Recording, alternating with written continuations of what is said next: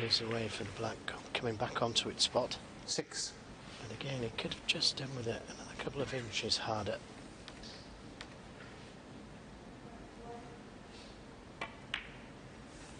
He's too high.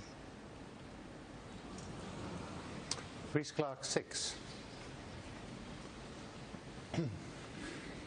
He's covered the red, but he's left the red to the left centre, I think.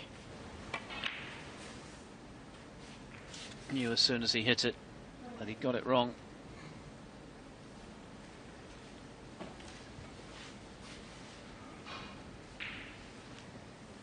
And it can be a very difficult place to be, snooker arena, when you're struggling as Rhys Clark is right now and you're being steamrolled by one of the all-time greats.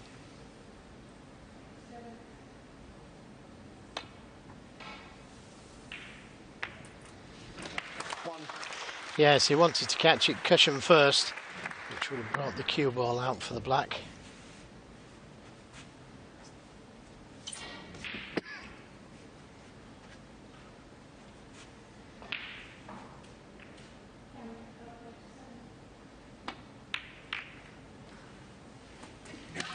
Well, that's an excellent pot on the black. That was a tough pot. But I suppose when you're 5-0 up, you can afford to go for them. And it's worked out really nicely. 9. Is this the beginning of the end then? Rhys Clark will fear the worst, the way O'Sullivan's been queuing and scoring when he's had the chance.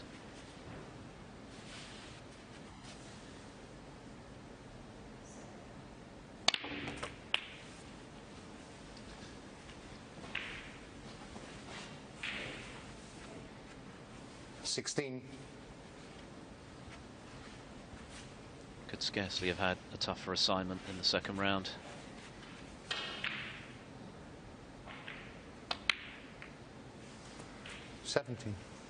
But he is very wet behind the ears as a pro. He's made an encouraging start to his career with those last 16 appearances at the European Masters and the English Open.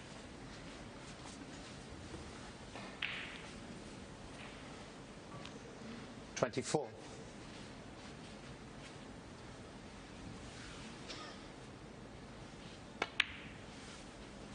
.25.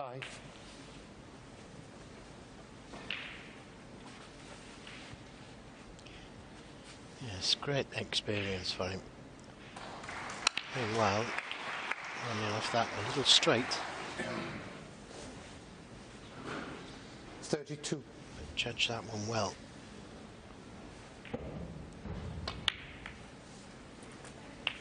33.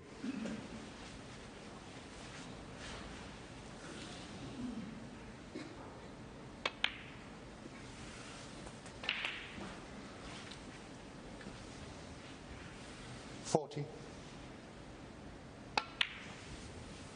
41.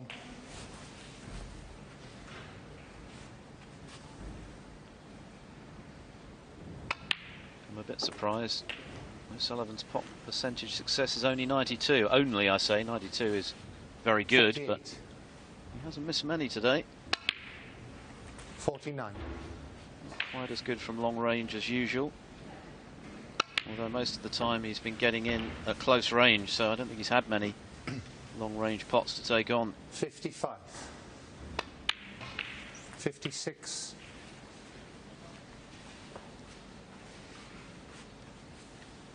It's been very brisk, just a shade over an hour and 10 minutes of playing time. With a very commanding start in front of the TV lights to Ronnie O'Sullivan's bid for a record equaling 6th UK title.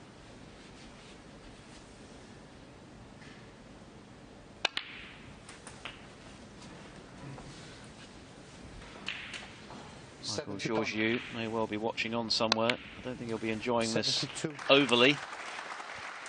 He's going to be Ronnie's next opponent. Rhys Clark certainly hasn't enjoyed it, but it's all part of the learning experience for him in his fledgling professional career. 78. O'Sullivan scheduled to be back on the table tomorrow afternoon against Georgiou. And of course, we'll bring you that match live 79. and in full. He's going to take some stopping if he maintains this kind of form. Yes, he's had chances, but he's took them, hasn't he? With all those big breaks. 85. 5 breaks over 80. That's some playing. 86. Ruthlessly efficient. A quick switch to left-handed. Stunning round the 2 cushions. Look at this for a shot. Stunning round the 2 cushions.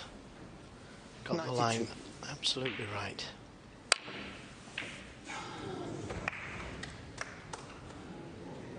Hey, the second century of the match is still on, and even Rhys can afford himself a little smile about that. He hasn't had much to smile about this afternoon. Now look at this for a positional shot. 90. Just the right amount of left-hand side on the cue ball. What a shot that was. The crowd want the century, and they're going to get it now. 99. There'll be a big roar for this blue.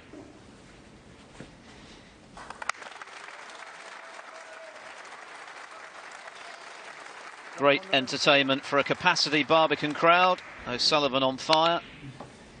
106. The rocket boosters somewhere near maximum. 109. Well, he won't have to play Ronnie in every tournament.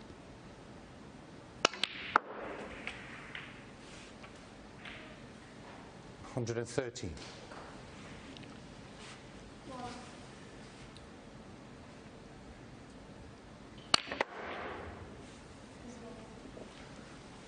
180. The highest break of the tournament so far is by Mark King, the new Northern Ireland Open champion, who bowed out in the first round against Sam Craigie but made a 1-4-1 before he did so.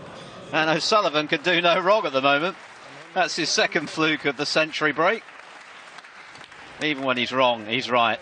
But it's a great performance overall from Ronnie O'Sullivan. He scored exceptionally heavily, and he has brushed aside the challenge of Rhys in less than an hour and a quarter. It's a second consecutive 6-0 whitewash of Clark by Rocket Ronnie O'Sullivan, who's through to the round of 32, 6-0.